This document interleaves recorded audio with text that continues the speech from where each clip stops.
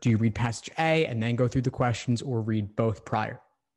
That's a great question. Yeah, I mean, I might do a quick scan to see if any of the questions relate to only one of the two.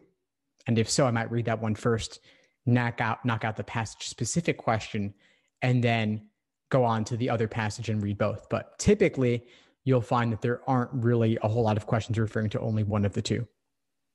I think in most dual passage pairings I see, the questions all relate to both of them specifically. So you wouldn't really be able to get very far with the questions reading only one of them. Some people like to take the approach of reading passage A and then scanning through all questions and knocking out the passage A side of what they're talking about. Then reading passage B, knocking out the passage B side of all the questions. With dual passages, they've appeared ever since the June 2007 LSAT, which was immediately prior to exam 52.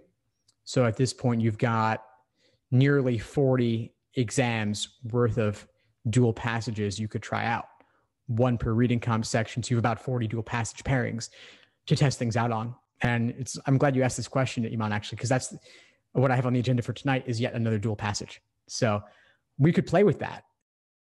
Thanks for tuning into the show. Please subscribe if you haven't done so already to be notified of new episodes as I release them. And feel free to reach out if you need anything at all as you move forward with your prep. I'm happy to help however I can. In the meantime, I'll wish you all the best and take care.